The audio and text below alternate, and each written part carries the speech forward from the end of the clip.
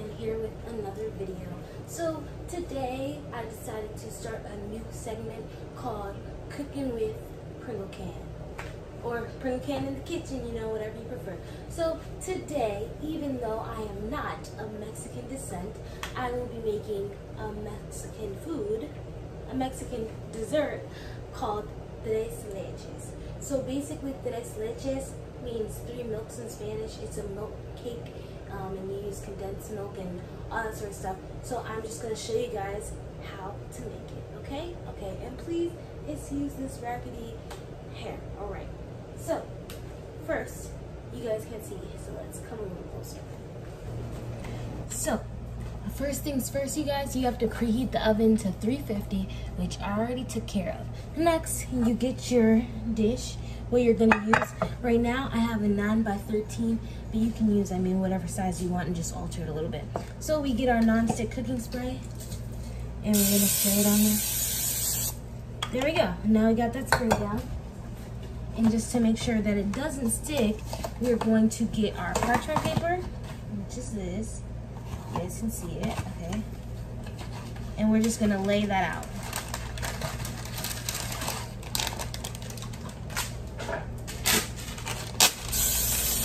And then you're gonna spray the parchment paper as well. Okay. I'm sorry, you guys can't really see the nails.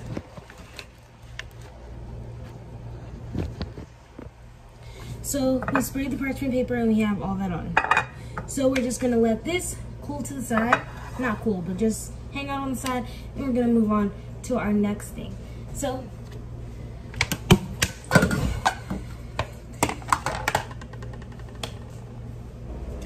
I already have everything else measured out, but now we have to get the flour and the baking powder. I have it over there, but first I just want to show you that when you do get all the ingredients, you have to make sure when you get it, make sure you level it off. You don't want too much, too little, all that kind of stuff. So we have to get 1 1/2 cup of flour, and I kind of just press my hand on it to level it. See, nice leveled surface. So right now I'm using a half because I couldn't find my whole cup of these. So that's 1, that's a half, and now I have to get the other half. Okay, so that's 1 cup of flour right here, and now we just need to get the half cup.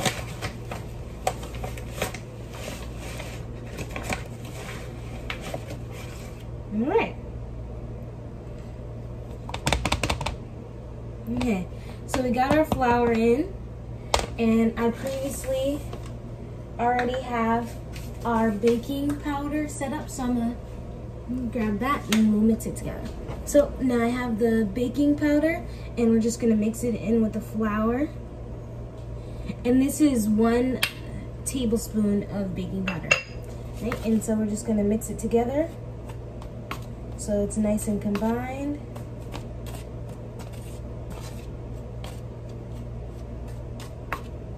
There.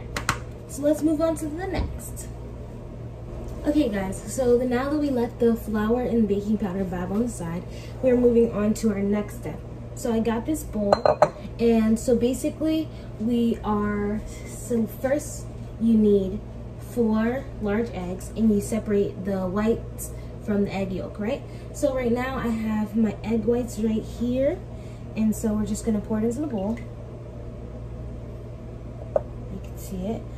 And you can use an electric mixer, but I don't have an electric mixer, so we're just gonna mix this together a little bit.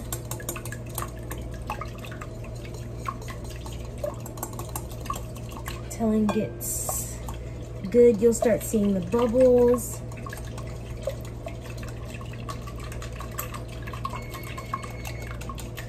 So that sound must mean that the oven is finished preheating, but we're not done with this yet, so we can't put anything in. We're basically gonna mix them until they get, see how this little bubbly consistency?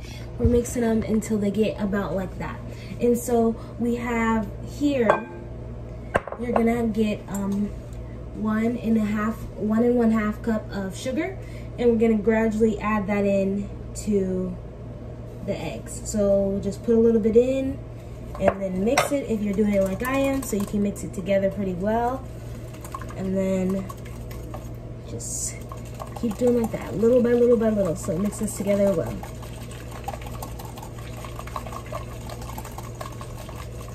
And again, if you have an electric mixer, this would be easier, but I can't find it, so we're just gonna keep it going like this. And I'll come back to you guys after I'm done mixing the sugar with the egg whites, and I'll let you guys know the next step after that. So now that you've mixed together your egg whites and your sugar, you should get this consistency. See how it looks almost as if it's like icing? That's what you want to aim for, okay? So the next thing that we're gonna add is our eggs, one by one, not all at once, just a little bit, and then mix it, and then the next one. So mix that together. Next you do the eggs, mix those, and then get the next one. And I'll come back to you guys after I finish adding the eggs. The egg yolks. So now that we've added the eggs in, you can see it has more of a yellow tone because those are the egg yolks. So now we're gonna gradually add the flour and baking powder mixture. And we also have our ½ cup of milk, and we're gonna add that in as well. And you could choose whatever milk you like, the whole milk or stuff like that, or you could change it up for soy or something if you want it like that. So if you want to try a different, so we're going to add a little bit of the flour, right? And you want to kind of measure it out to put the flour in 3 times and the milk in twice. So we got some of our flour in, and we're going to mix that around. And now when you keep doing that, you start to see it turn more into that doughy substance because of the flour, of course. So you got the flour, we're mixing that in. And then I'm gonna do some of the milk. And I'll come back to you guys after I'm finished adding the flour and the milk, and we'll see where we are and move on to the next step. Okay guys, so now that you mix together the flour and baking powder mixture with the ½ cup of milk, you get this beautiful consistency. As you can see, it's kind of like, I don't know, like a pancake mix, but it's nice and shiny and all that. So now I like to add a little flair to mine, and so I put just a little bit of vanilla extract on it. So we're just gonna put a little bit of vanilla on here.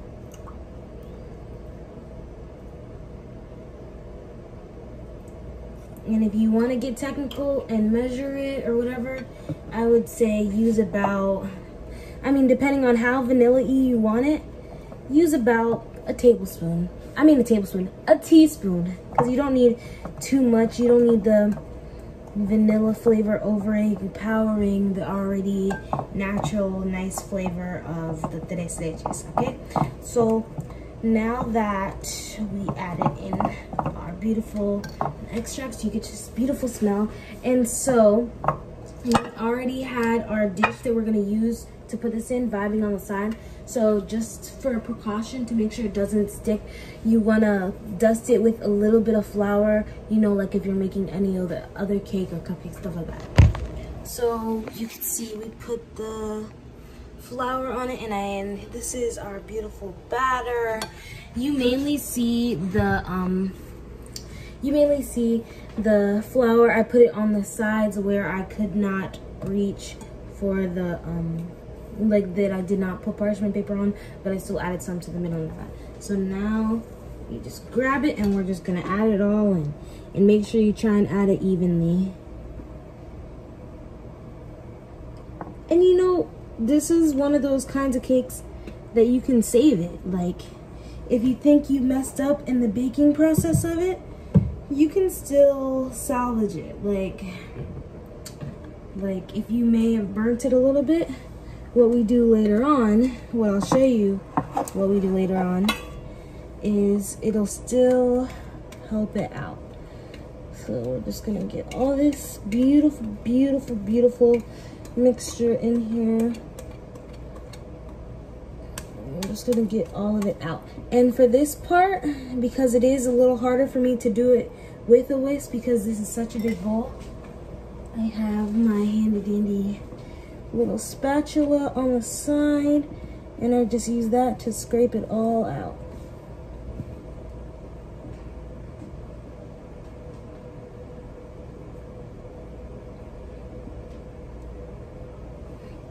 And so now we have all this in here. We already have our oven preheated for 350. So make sure you guys don't forget that step, because you're gonna need it already prepped up so your batter doesn't sit, okay? So we have all this in here. It's looking good. You guys can see it, it's all in there nice and good. So now I'm just gonna pop it in the oven for 30 minutes and I'll set a timer. And in the meantime, we are going to be making the topping for the cake.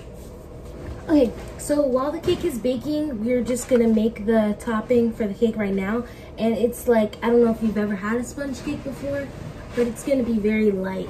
So we're making a light covering, which is our whipped topping. So I already have, here we have a cup of heavy whipping cream, and we're just gonna put that in a bowl. Okay, and then we have our tablespoon of powdered sugar, and we're gonna add that in, and we're just gonna mix it together until it gets soft peaks, like whipped cream.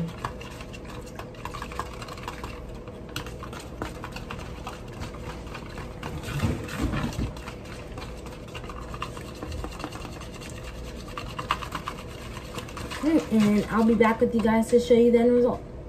Okay, you guys, so I'm done whipping it up, and it looks, you gotta have this nice consistency, you know, and you get the peaks.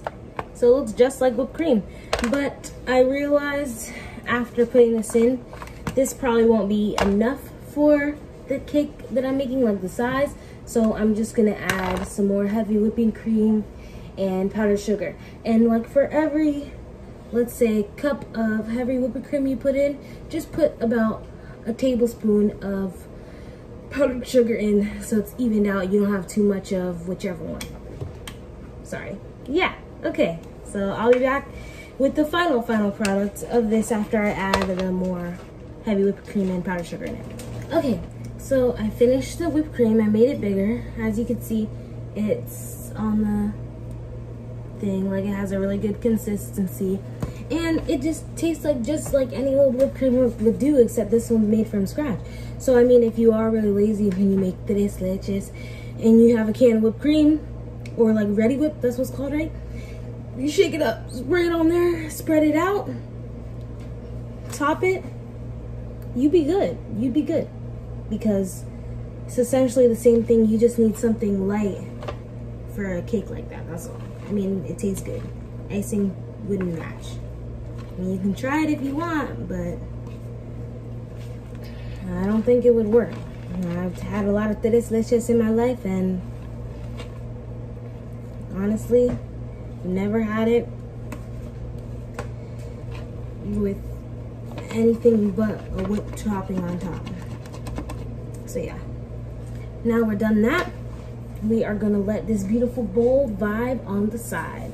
So now that we did that, we are just going to have to wait until the cake is finished in the oven, and then I'll be back.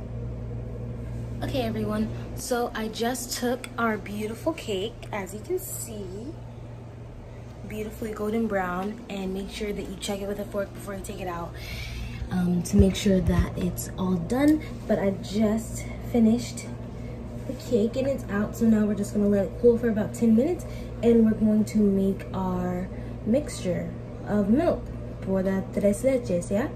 And that'll be what you put on the cake. So first we get our sweetened condensed milk, and this is 14 fluid ounces. And we're just gonna get all that in there.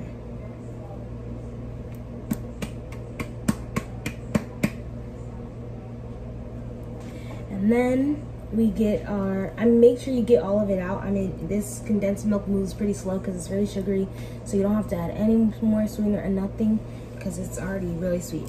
And then we add our evaporated milk, and this is 12 fluid ounces, and we're just gonna add all that in there.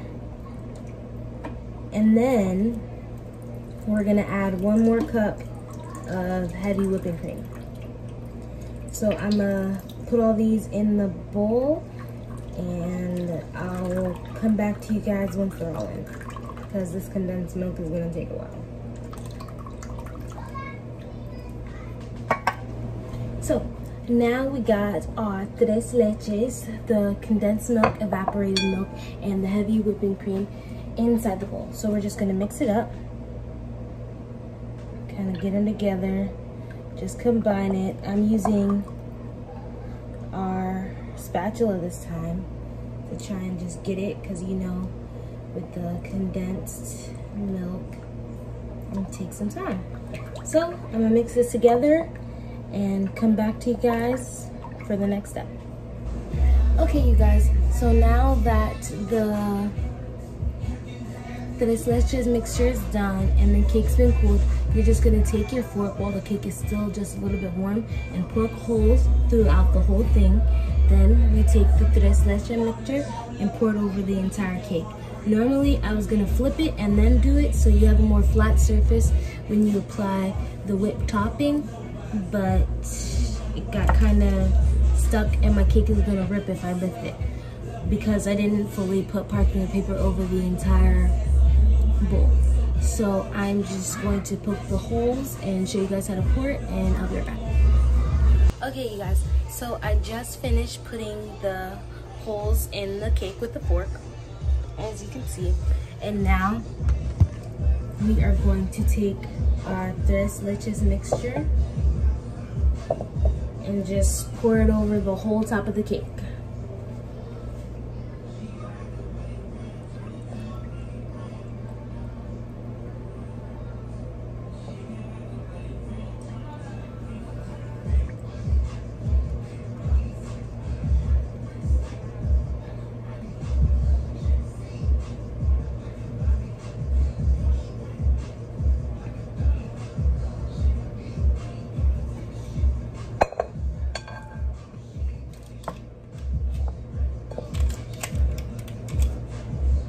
And now we just leave this in to soak overnight.